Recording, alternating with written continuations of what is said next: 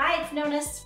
Today I'm going to talk about a sneaky way to get your family to eat more fresh fruits. When you get home from the store, the farmer's market, or wherever you get them, set aside some time to prep the fruits and veggies so that it's just as easy to grab some of them as it is to grab a candy bar or some goldfish crackers or whatever your kids like to eat.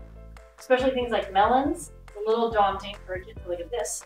But if the melon is all cut up and put in a clear container in the fridge, you're much more likely to grab it and just eat some straight out of the container or put it in the bowl, whatever you want. You don't have to do all that prep work right when you get home.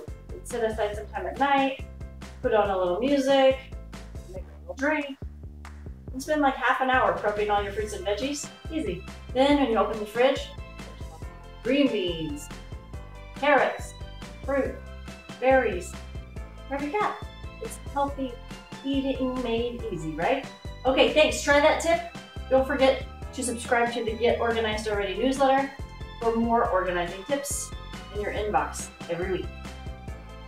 See you next time.